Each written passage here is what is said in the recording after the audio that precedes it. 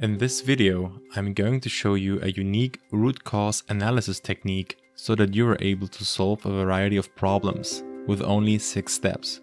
Complex problems in life, in school, in the workplace, or anywhere else, it doesn't matter. Furthermore than just analyzing the root cause, I want to show you problem-solving techniques you won't find in another video. While explaining the problem-solving techniques and the root cause analysis, I will showcase each step with an example. Sounds interesting to you? Then make sure to watch this video until the end. Step 1.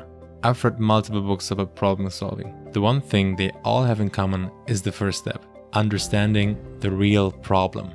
A well-defined problem is a problem half solved. What do I mean with understanding the real problem? Imagine the following scenario. One evening, you and your friend are meeting at your house. As he arrives 30 minutes late, the first thing he does in front of you is complaining about the bad parking and traffic situation in your city. You need more parking lots, he says. As he knows about your great root cause analysis and problem-solving skills, he asks you how you would solve this problem. What would be your reaction here? Maybe something like, yes, we need more parking lots, maybe an underground car park. But is the real problem really missing parking lots? The first reaction of a good problem solver is not this kind of an answer. It's a question. Simply, why? Why do we need more parking lots? Your friend would probably answer, because the streets are blocked with cars and the roads are too busy. With simply asking why, you identified the real problem. The problem statement of your friend was too narrow. It implied that the problem is that you have missing parking lots in the city, and therefore the solution would be simply more parking lots. With the why, we broadened the horizon and brought this problem one level higher. By being too narrow, we exclude a whole bunch of possible root causes. Why should we increase parking lots instead of decreasing the amount of cars in the city? By finding the real problem, we can find the real root cause. Be as broad as possible and as narrow as necessary. Step 2. After understanding the real problem, we are able to classify the problem. Which kind of problem are we facing? We can categorize problems in the following 4 buckets: simplistic, deterministic, random, and indeterminate. Simplistic problems are problems with only one answer. They are basically easy to Google, like who is the current president of the United States. Deterministic problems also only have one right answer, but there is a formula involved which needs to be used correctly. For example, what is the area of a square whose side is 2 feet?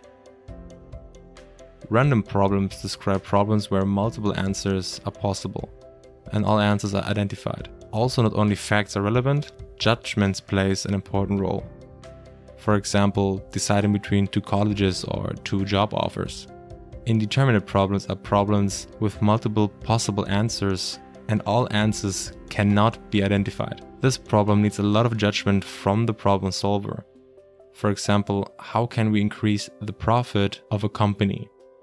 In this video, I want to dive deeper into type 4, indeterminate, the most complex problems. Step 3. In this case of these complex problems, the next step is to identify the components and influence factors of the problem. For this, we are going to use the logic tree. A logic tree is separating a problem into several parts. The tree starts at the root, and when we define it over and over again, we will get to the leaves, possible root causes. So how do we identify the components which influence the problem? This happens by divergent thinking. Divergent thinking is a creative process. Here we generate ideas, also bold and chaotic ideas. Don't evaluate your ideas now. Just think and write them down, whatever comes to mind. Let's take the parking lot example. The problem was that the streets are fully packed with cars and there are no free available parking lots. When I try to think divergently, so creative in a broadening sense, in my mind I have the following components within our problem. We have places to park, so parking lots, and on the other side we have vehicles, cars. Let's further refine each branch. Which subcomponents are part of parking lots? What about the size of a parking lot? Or the amount of parking lots? Or also the width of the streets? Because cars can also park on the side of a street, just to name a few here. And what comes to mind when thinking about vehicles? Maybe the size? Or also the amount of cars? That's good for now. I mean, this example is just for demonstration purposes. When we cannot refine a branch even more, or we think it does not make any sense, then we have come to a possible root cause. Step 4. Formulate hypotheses and prioritize them. The next step is to build hypotheses around the leaves of our logic tree. A hypothesis is basically an assumption for an argument. We can never show that a hypothesis is true, but we can try to find evidence which is inconsistent with the hypothesis and therefore proves it wrong. We assume a hypothesis is true as long as we don't have evidence which is inconsistent with a certain hypothesis. Based on the leaves in the logic tree, we could formulate the following hypotheses. An example, hypothesis 1. The amount of vehicles in the city increased in the last 12 months over 10%. Now you can imagine we can formulate a hypothesis for every potential root cause, even multiple hypotheses for a single root cause. We can also prioritize hypotheses over another, because the probability for each might be completely different, and maybe one makes more sense than another. As per the Pareto or 80-20 principle, 20% of the possible root causes will lead to 80% of the symptoms. Step 5. Now gather data and evidences which might be relevant for each hypothesis. Data gathering could be asking people around you, looking up for available data in the internet, which might have valuable information for your case. Start with the high priority hypothesis first. For this, we will use a hypothesis evidence matrix. Evidences in the first column, and in the other columns we enter our hypothesis. Based on this matrix, we want to find the hypothesis which is the least inconsistent with all the evidence. Every single time we gather new evidence, we will enter a new row and compare if any hypothesis is inconsistent with this evidence, meaning that the hypothesis might be wrong. When our evidence shows that the identified root cause has an immense effect, we made huge progress in our root cause analysis.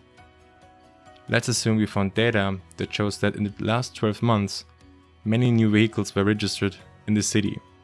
Maybe because new jobs were created, or there was another event which triggered an immigration into the city. Step 6. Identify action items and an action plan on what needs to be done in order to tweak around the root cause so the overall problem gets resolved. We assume that the amount of vehicles increased dramatically and therefore we have an issue with free parking lots in the city. Now it's time to propose a solution. The hardest part is always actually finding the root cause, not the solution. What could be a potential solution here? How can we decrease the amount of cars?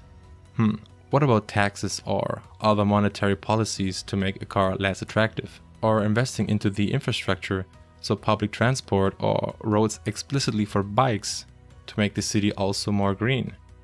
It's up to you here. After identifying your solution, create an action plan.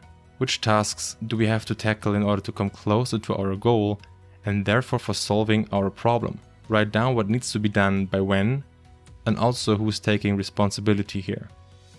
That's how you come closer to your goal. That's a potential way of root cause analysis and on how to solve a problem.